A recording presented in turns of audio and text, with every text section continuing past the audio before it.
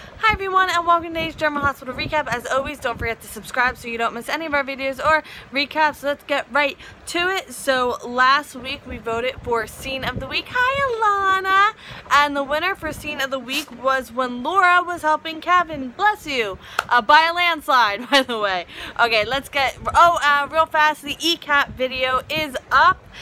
Kind of Sunday morning because Saturday just got so out of hand, but the ECAP video is up, so you can go check that out right now or after this video. But I definitely suggest checking it out because I'm really proud of it, and I found lots of cute pictures from when they were babies. Alright, let's get right to it. Okay, at the hospital, Jordan doesn't want to jump to any conclusions about this new evidence that could or could not be against Franco, but Amy does. Amy wants to jump to all the conclusions, and she says that she looked at the file, and the only fingerprints on the vial were Franco's. So Valerie runs down the timeline. Amy says Franco was acting shifty and ominous and holding a flower, because, you know, that just, holding a flower, send him right to jail. Amy tells them Franco's with Elizabeth, and Jordan wants more information, and she's kind of worried that he may hurt Elizabeth. And Dr. Maddox comes in, and Jordan asks for his help. Hi, ECAT. ECAT's here. And Valerie says that Elizabeth's phone keeps going to voicemail, and Jordan fills Andre in. Un second. Come here. Come here, Bubba. Come here, little baby. Hello, baby. Hello. There's a whole video about you and your mama and your sisters. Alright, there you go. She hasn't made an appearance in a while. Okay, where were we? So, where were we? Okay, so Dr. Maddox comes in, and Jordan asks for his help. Valerie says Elizabeth's phone keeps going to voicemail, and Jordan fills Andre in on what's going on. He tells her that Franco does have a weird obsession with death, but other than that, you know, he's perfectly fine. And Amy gets Jordan the keys to the art therapy room, and she asks Andre to come with her to help her. See? Reaching out for help. Hey! Jordan found a sketch of one of the victims in the style of a death mask in Franco's room, and then the second victim and a third, and they're all numbered, and Amy is there to really push, you know, really push that. And Andre said it doesn't mean he's a murderer, like, this is how he copes, you know. And Amy, but then there's the next page, and it has 4 and it's blank, and they're like, how could he have known about the 4th victim? Oh no, because serial killers usually have like more than 3 victims. You know, they serial kill. That's what they do. And I always number my pages early too. So, you know, if that means that I'm a murderer, then I'm in a lot of trouble. But I thought it was interesting. Amy got the keys, so she could have planted things before she gave the keys to Jordan. Just my personal theory. So let's go. Oh, at the studio. So it is indeed Franco's studio, and Liz is kind of weirded out, as you would be if you were brought to a dark art studio of someone who used to be a serial killer and would serial kill people in their studio. And she seems to start to feel more comfortable as the night goes on. So there's some weird talk about the bad reception in the studio, and Elizabeth is trying to text her babysitter just so she has a general idea of where she is, and he keeps making jokes about her calling the cops, and she asks if he wants to put some lights on, and he does, and there's a lot of stuff, but none of it's like outright like weird, you know what I mean? They talk about art, and it's about this time that I remember that Elizabeth paints. So he wants to show her something he did that isn't motivated by anger, but she might find it disturbing, and she's like, oh dear, here it comes, other shoe dropping. And it turns out that he painted her, and it's absolutely gorgeous. She's wearing like this pink low-cut gown and like looking over her shoulder, and it really is beautiful.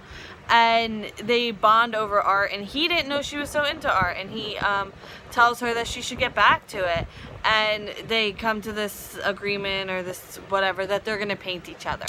At the floating rib, Nina is reading the Crimson responses and crying at the bar, as you do. And Curtis comes in, and Nina tells him that she's pursuing the organ transplant case because Carly may be getting pushed back, but she's not. She doesn't have to worry about the family's emotions or anything because they're not her family. So she's hiring Curtis to help fact check, and Nina says that she thinks she outgrew Franco, which were my exact words, by the way, and she doesn't think Franco wants to grow because he can't control a part of him. And then of course Jordan and Valerie like overhear that part, right? So Jordan asked Nina and Curtis if Franco was there, and Nina's like, I don't know, well, he's not here now, like, do you see him? And Valerie comes over and says she got in touch with the babysitter who said Liz is at Franco's art studio, and then Nina's like, after they leave, she like goes to Curtis and she's like, he didn't waste any time, right? And Curtis says that she shouldn't be at the bar alone. She's beautiful and vivacious, and she really is. At the Metro Court, Carly is babysitting Roxy, and Finn comes over and he kisses the lizard, and Carly's like, okay. So his trip was shorter than he expected, but he got everything done apparently. And Carly gets a call, it's business. So Finn is talking to Roxy, and someone behind him makes a comment, and it's JAX! Ah! And I had an actual literal scream of excitement. I was literally like, ah! And I don't know, it's not even like he's particularly like my favorite. I'm just so glad to see him back. I don't know about you. I love him. So they talk about Roxy, Finn's impressed with him, and then Carly returns and she's like, not as excited as I was to see JAX, to say the least. And she should have watched the commercials because it was all over that he was coming back. So it's kind of tense and awkward to say the least. She introduces the two of them and Finn's like, oh, like, okay. And JAX is like, okay, this is the lizard. You're the, person I've been hearing so much about. So she tells JAX that Finn helped uncover the name of the administrator. And JAX is like, hey, thanks for the help, but we won't need it anymore. Haha.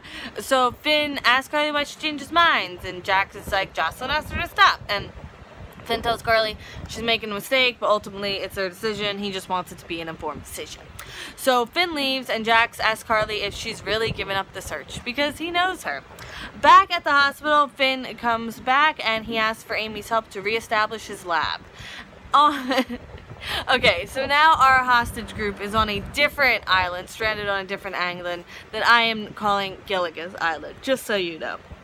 A little fun we have. Whimsical. We're very whimsical here.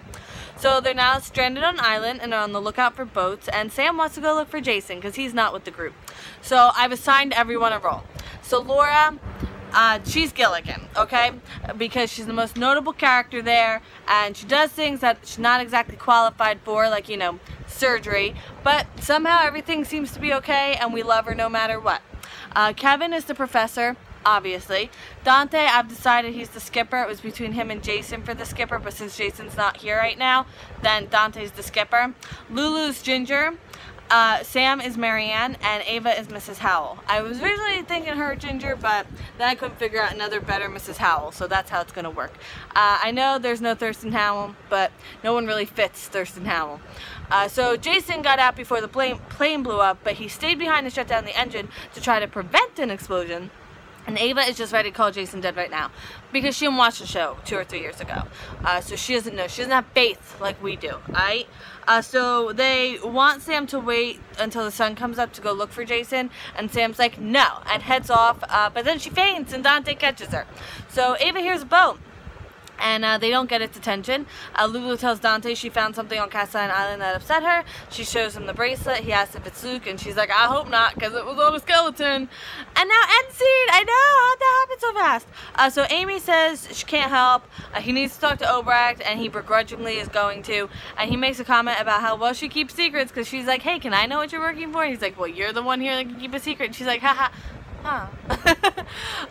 JAX thinks Carly's lying because he was married to her and he knows her lying face and he thinks she's lying about this whole dropping it thing. Curtis offers some advice to Andre about Jordan and needless to say, didn't go over well.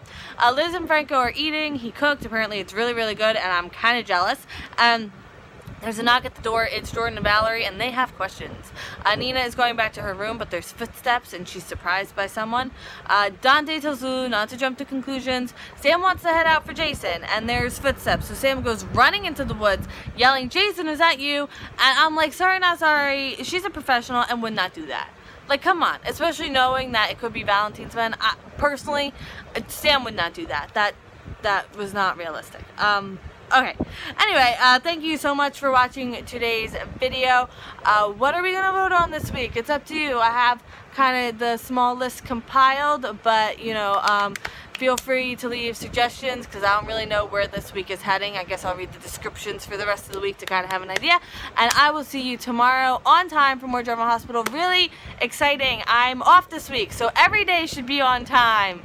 Hopefully, that's the plan. And so yes, I will see you tomorrow, and I hope you have a great day. And don't forget to check out the ECAT video. All right, bye.